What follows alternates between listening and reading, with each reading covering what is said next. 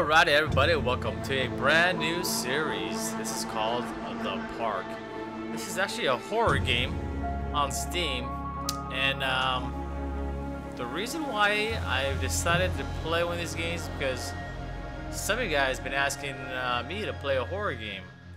Unfortunately, Kyle does not like horror games, so I will be going solo. So here we go. We'll play The Park. Heard a lot of good things about this game. This game was released in October of 2015. So let's go ahead and play this, man. And just trying to get too scared, righty? Wow, the headset. Alrighty. Viewer discretion is advised. Alright. During the course of the gameplay, Park may manipulate graphics, audio, controls, and sanity. Oh man. It's gonna suck. Alrighty.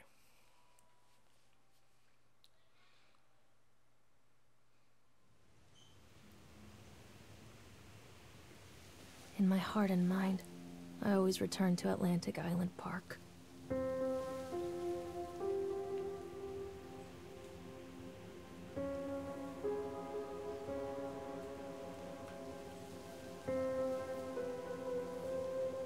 Where's Mr. Bear? I haven't seen Mr. Bear, Callum.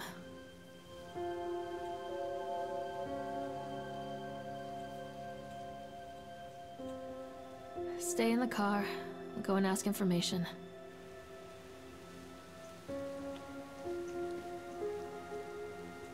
Alright, let's gotta look for Mr. Bear.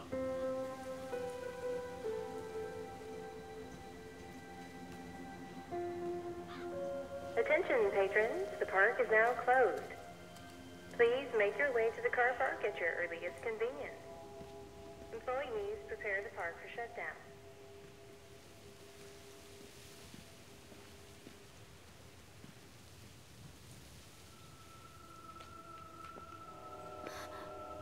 What?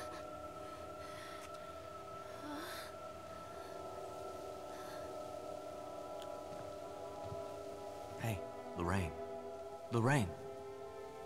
Don't blame yourself, Lorraine. People lose things all the time. Take a deep breath and think about the last place you saw your son's teddy bear.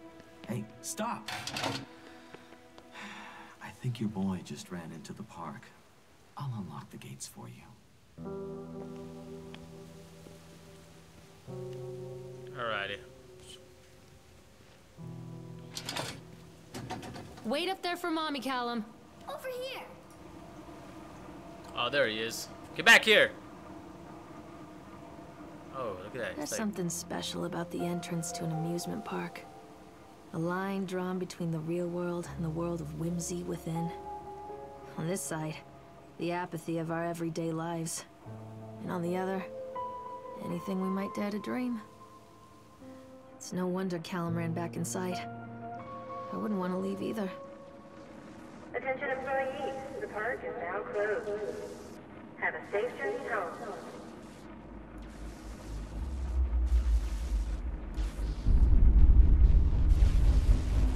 oh man, what's going on?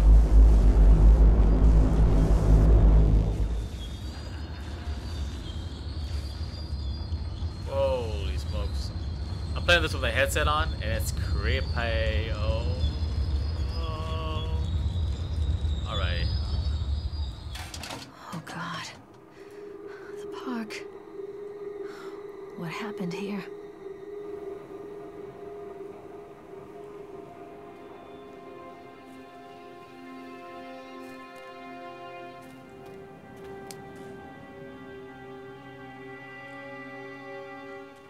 You can't catch me. Oh, there he is. Oh, don't go in there, please. Don't go in there. Don't go in the mouth.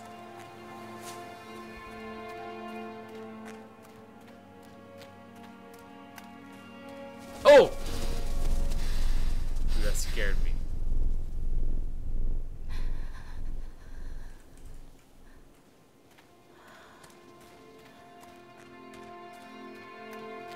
Where'd he go?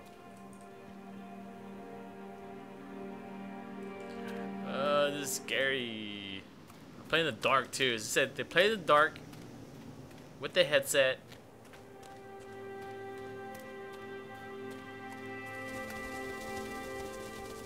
What is that?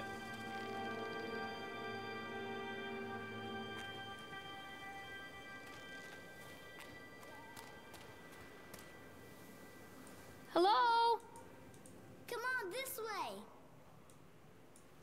I think this belongs to Callum.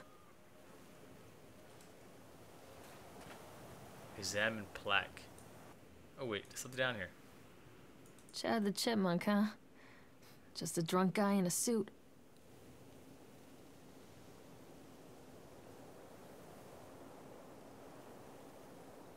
What? Chad the Chipmunk worse in class? Chad can't even seem to pass. Chad gets angry, likes to fight. Chad is beaten every night. Chad will have a dead-end job. Chad will die a useless slob. Holy smokes. Callum! Where did you go? Catch me, Mommy.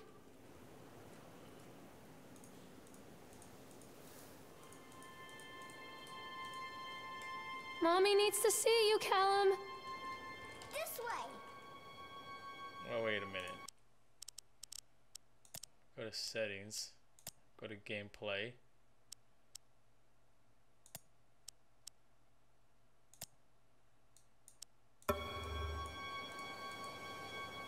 There we go. Much better.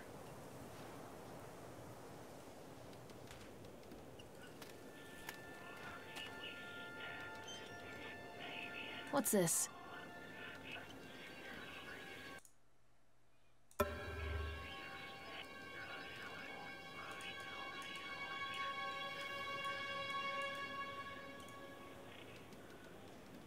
You hear that? Oh shoot, man.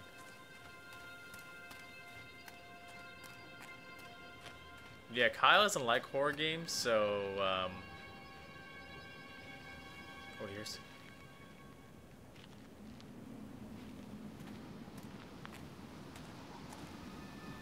I hear something over here.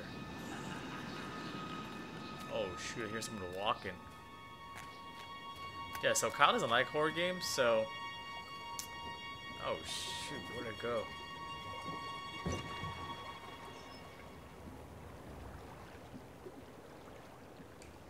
Come on, Mommy. Stop, Callum! Where are you? Callum, stay where you are. Oh, he's on the ride. There he is.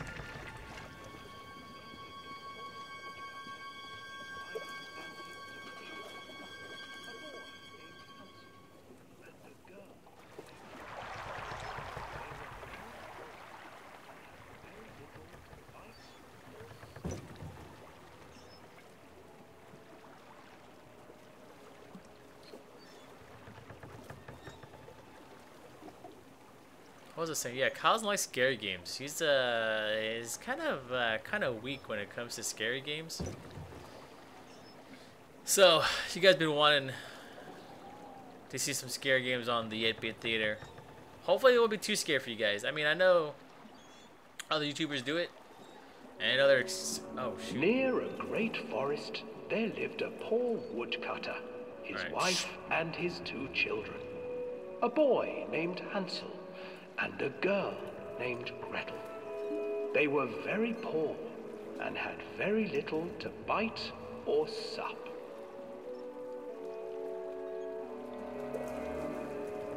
What will become of us? The woodcutter asked his wife one night. I tell you what, husband, we will take the children into the thickest part of the forest tomorrow and abandon them there. No, my wife, I cannot do that, said the man. Then we will all 4 starve, you fool. Hansel and Gretel overheard their parents talking, and Gretel began to weep. Do not fret, Gretel, Hansel said. He crept out of the hut and gathered white stones from the ground to fill his pockets.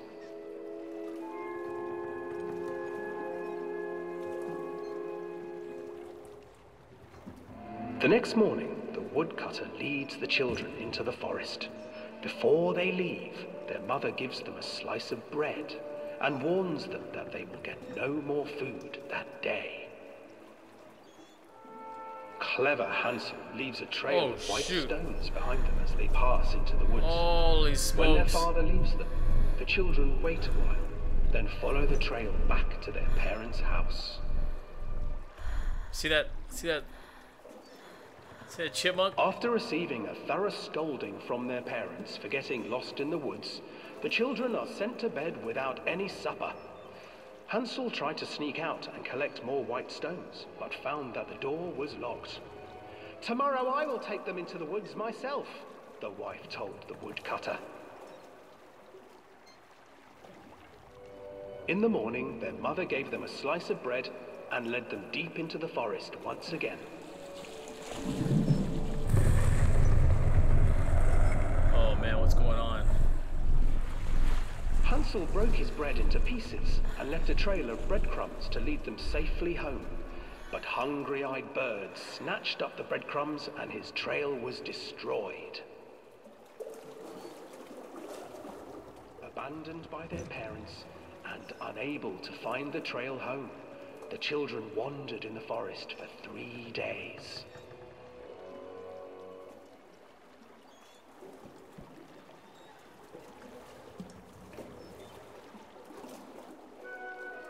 The children stumbled into a clearing with an exceedingly strange house. Its walls were made of gingerbread, and its windows were panes of clear sugar.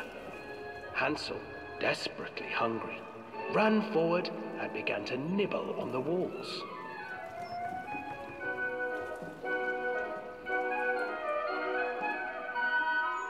"Nibble, nibble, little mouse. Who's nibbling at my house?" An old woman emerged from the house, sniffing the air and peering around with cloudy eyes. "Oh, you dear children, who brought you here? Just come in and stay with me. No harm will come to you." But Hansel and Gretel stayed back, for the old woman reminded them of their cruel mother.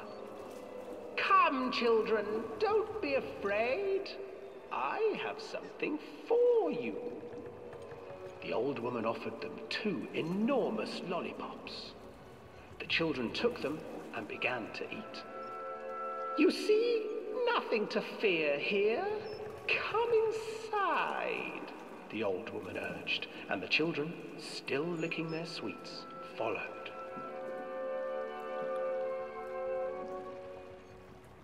Oh! Once Dude, that scared me. the old woman changed. She stuffed Hansel into a cage and put Gretel to work, sweeping and cleaning her hut. "Your brother will make a good mouthful," the old witch told Gretel. "Once he is fattened up, I shall feast upon him."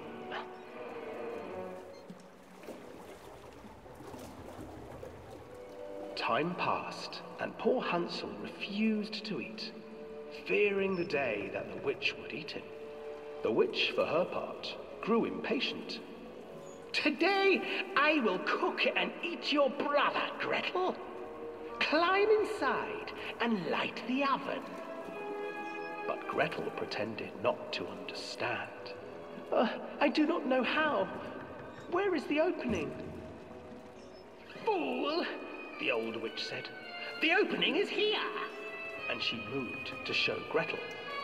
Seizing her courage, brave Gretel gave the witch a shove, and the old crone tumbled forward into the oven. Gretel slid a large iron bolt over the door to the oven. Gretel freed her brother Hansel, and together they lit a fire beneath the oven.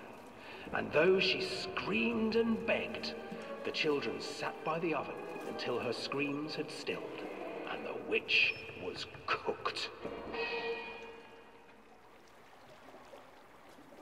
And then, because even children can't survive on sweets, they divided up the body of the old witch and ate her.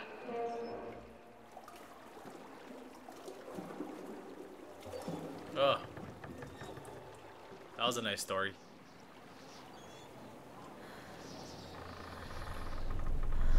Oh. What the heck, dude?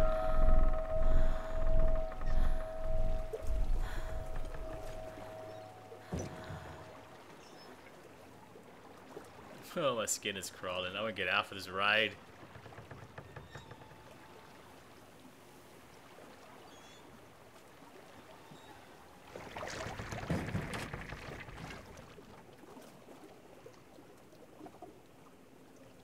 Well, that was fun.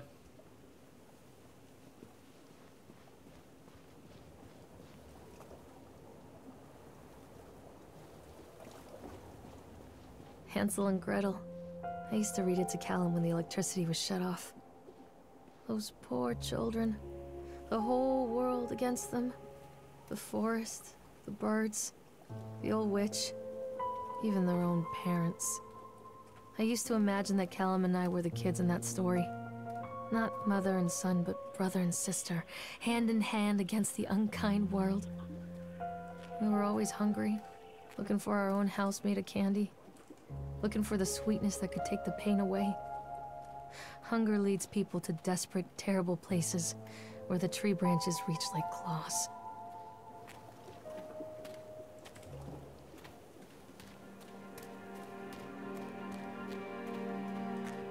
Alright, where do we go now? Oh, what is this? The car here. Oh. Another accident. This place.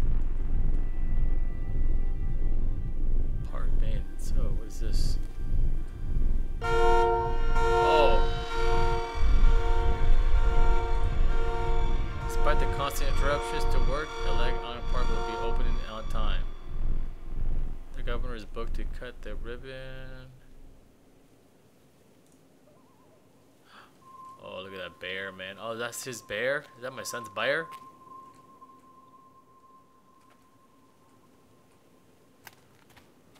Get that, man. Let's get out of here. Oh, this kid's crawling. I'm gonna try not to like. Oh shoot! Like I see now that you.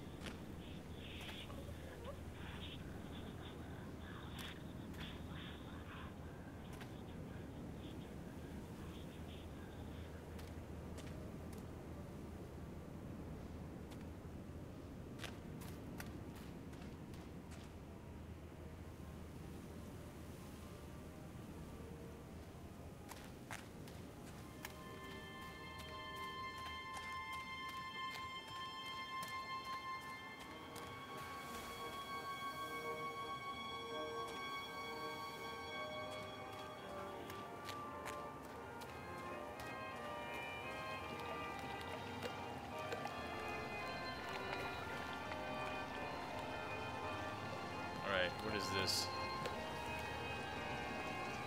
Do I see my son here? This old thing used to make the blood run to my head. Make me dizzy. The guy just snapped. Those poor kids.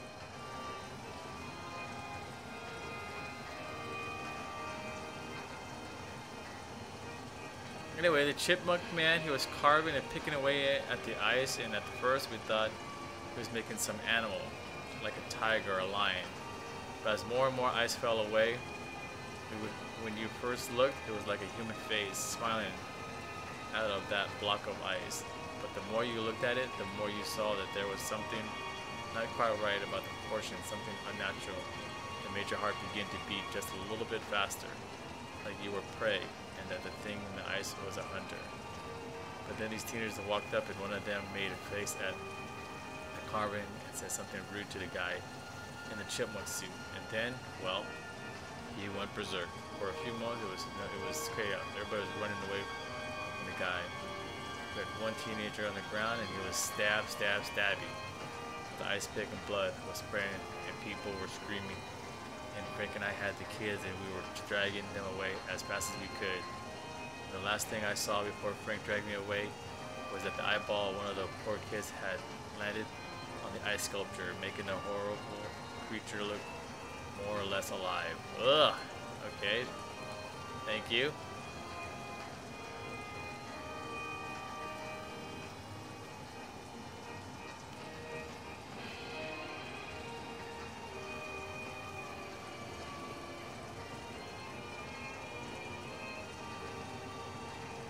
where I go?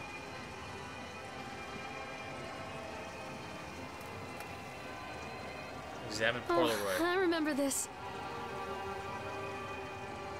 Oh, what's this? See this? See that? Someone standing right there.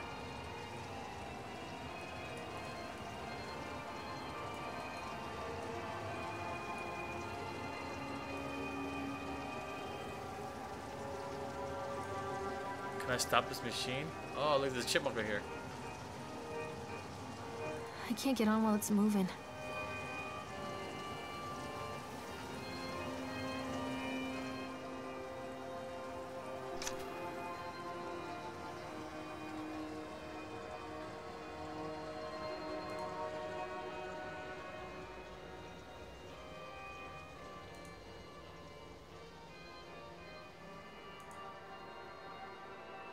Alrighty, let's go on it.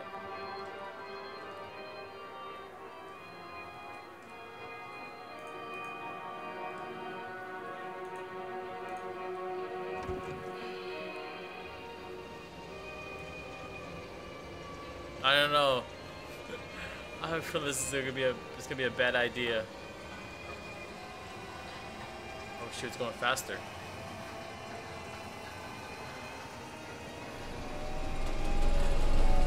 Oh shoot.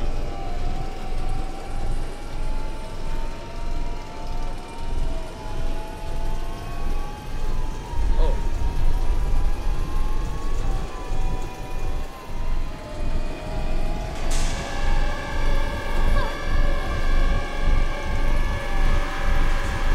Oh shoot, you see that?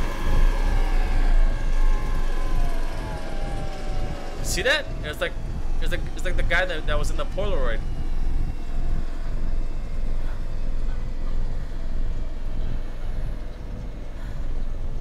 Oh, look, there he is. There he is.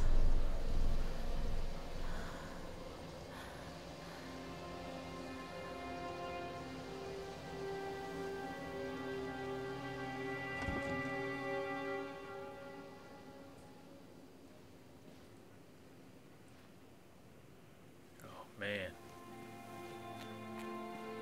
Let's see, gotta look at the Polaroid again.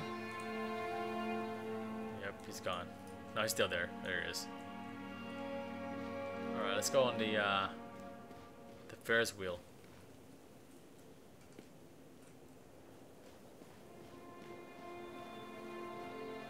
Yeah, I remember someone mentioned this. Oh shoot, I can't go there. Yeah, someone mentioned this game a while back. Well, not a while back, a couple months back, like a month or so back. And then I remember someone saying, "Hey, ain't you guy a gamer, man? Why don't you play like a horror game or something like that?" So, if you guys enjoy these types of horror games, Treachery hides in thoughts. Treachery that lashes like a whip and scars our insides. The first time I saw Callum, my thoughts betrayed me. I looked down at this wrinkled, red, bawling thing and I thought, is that it?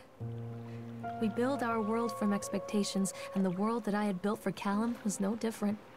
He was so real, so there, and so far from my expectations. And they shattered, and as they fell in pieces, that one treacherous thought became a new foundation. All of the love that we shared, all of the warmth and goodness that followed, built on a single, traitorous thought. Oh, you see that? You see that? Look. Oh, that's scary. Okay, I thought working in a park with summer would be a lot of fun, but at the end of the season, here really drags. There aren't any many tourists around, and so most of the staff spend their day standing around gossiping. Most of the gossip is about Chad. Oh, Chad the chipmunk.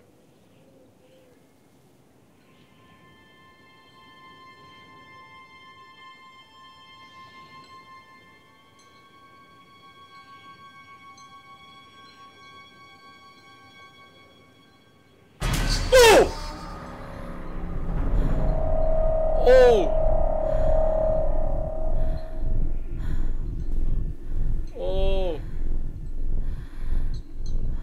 Oh!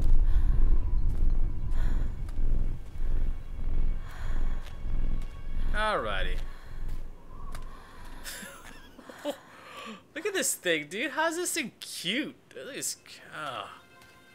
Alright, I said shift, and move a little faster.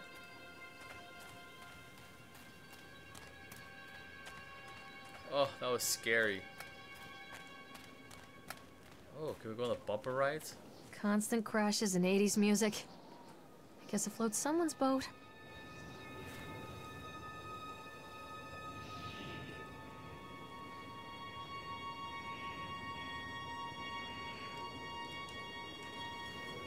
It's like this place has been abandoned.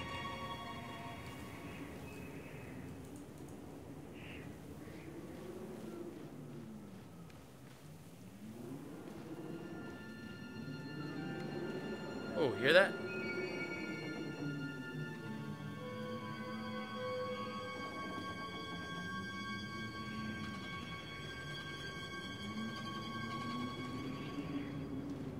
Oh, look, there's one that's on.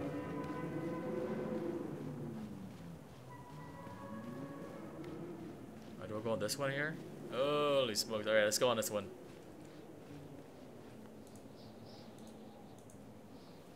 Alright, basically the accident incident during the transport of bumper cars into the narrow arena.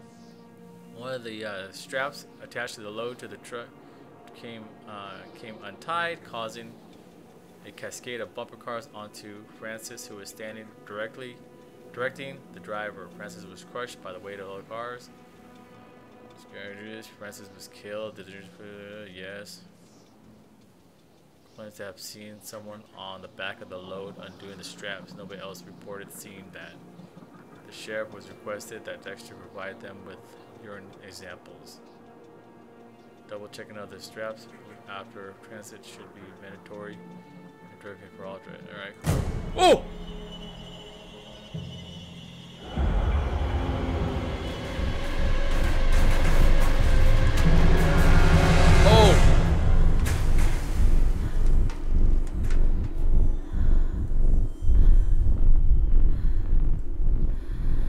Man, this game is scary, dude.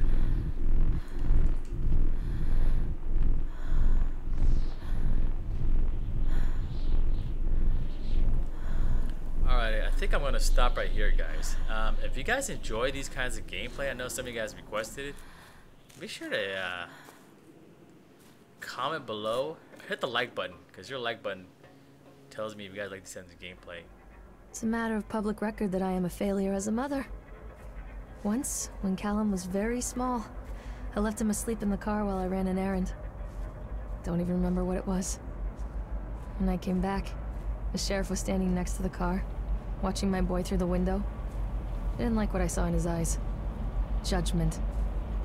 He wrote me the ticket without saying a word. Just the scratch of his pen on the notepad. When he gave it to me, our eyes met. I know what you're going through.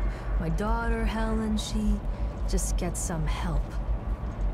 Help was a bolt of lightning. Help was 1,000 volts surging through my veins. Help is agony. I'd rather die. I wanted to scream. I'd rather you pulled your gun and shot me. But instead my mouth said, yes, Sheriff.